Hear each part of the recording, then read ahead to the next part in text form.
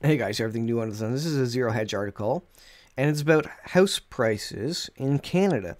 And I'm going to relate the house prices in Canada to the seals in Revelation 6 and the judgment, the tribulation coming upon the earth in the seals. And so, how am I going to connect house prices to Revelation 6 seals? Well, we're going to take a look at some scriptures here.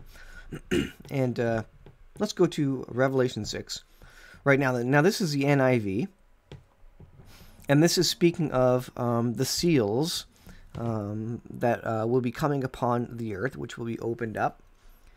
And one of the ones is in verse 6 that I want to read about.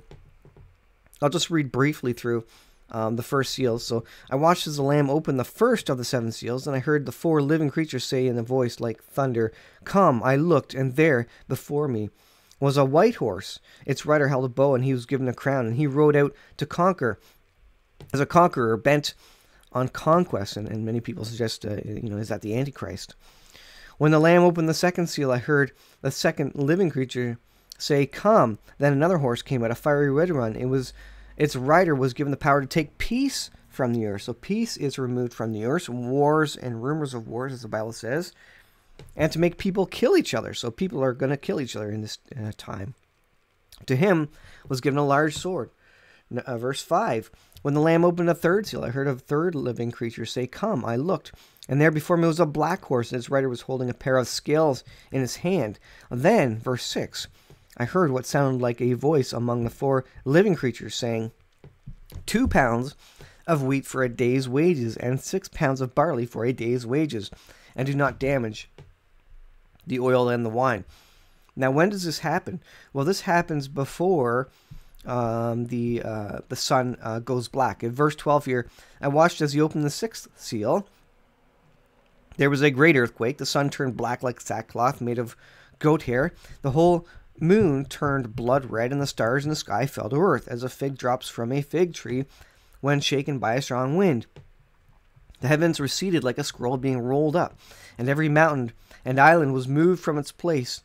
Then the kings of the earth, the princes, the generals, the rich, the mighty, and everyone else, both slave and free, hid in the caves among the rocks of the mountains. They called to the mountains and rocks, "Fall on us and hide us from the face of him who sits on the throne and from the wrath of the Lamb." So at this time, after the sun and the moon go dark, the wrath of God comes. So the seals are prior to that, during the tribulation section of the 7-year tribulation, as part of the seals of Revelation 6. There is an article here. Are the six seals in Revelation, rather, are the seals in Revelation 6 the wrath of God?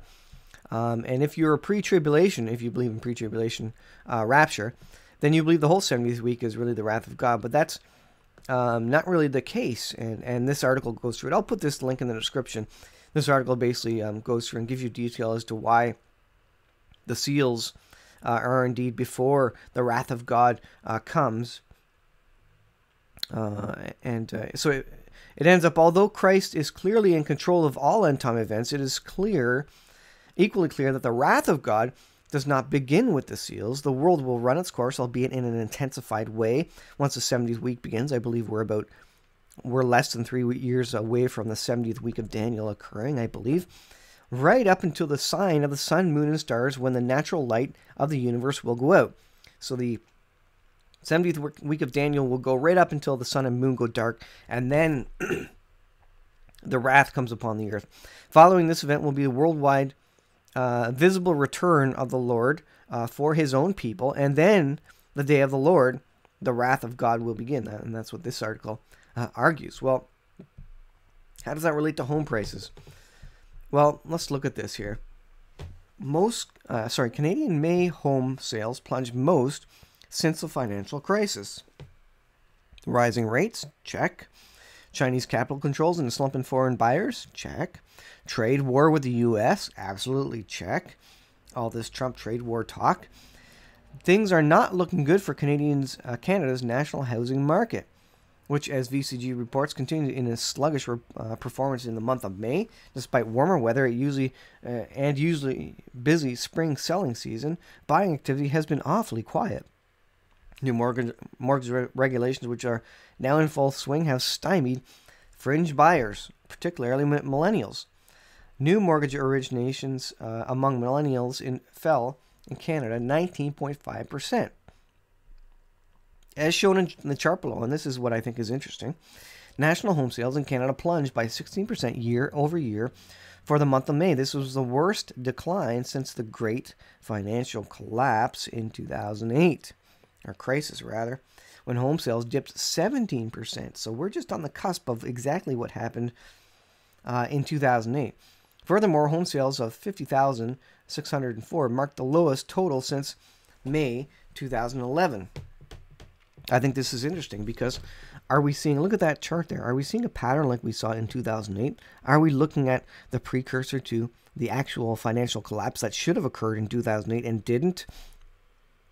And if this is an indicator, a forewarning of a financial collapse, what does that mean about the price of food? When people don't want to buy houses anymore because they don't have the money, and when the economy collapses, because these are indicators of a possible larger event.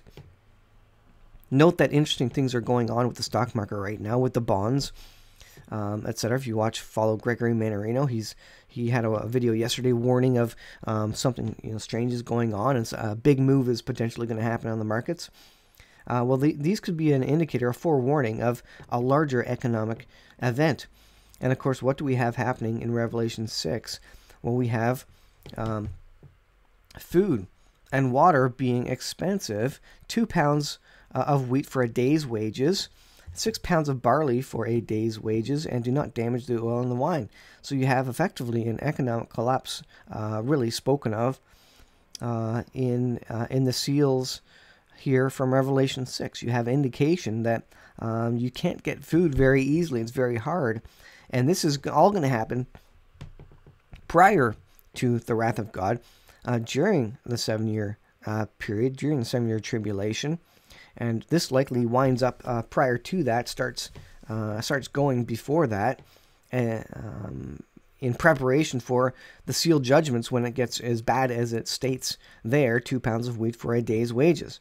So if you make $100 a day, it's going to take all that $100 basically to make a couple of loaves of bread for your family, and that's all you'll be getting. So food is very expensive. This is the indicator, and I think, interestingly, the home prices seem to tell a story that maybe we're finally near the next economic crisis, and it will be a lot worse indeed than it was in 2008 even, and so that's what I see coming, and this is kind of evidence building that case of we're very near something. Something is imminent. The economy should crash. There's so much debt in the world. The world can't pay it with interest rates heading higher. That means the U.S. isn't going to be able to pay interest on its $21 trillion worth of debt. That means other countries won't be able to pay their interest on their trillions of dollars worth of debt. The free market is going to right itself. It's going to correct itself at some point. They can't prop it up forever. Eventually, all fiat currencies crash and collapse and go back to zero. And that's what we see with the U.S. dollar. It's 99%, devalued at this point in time.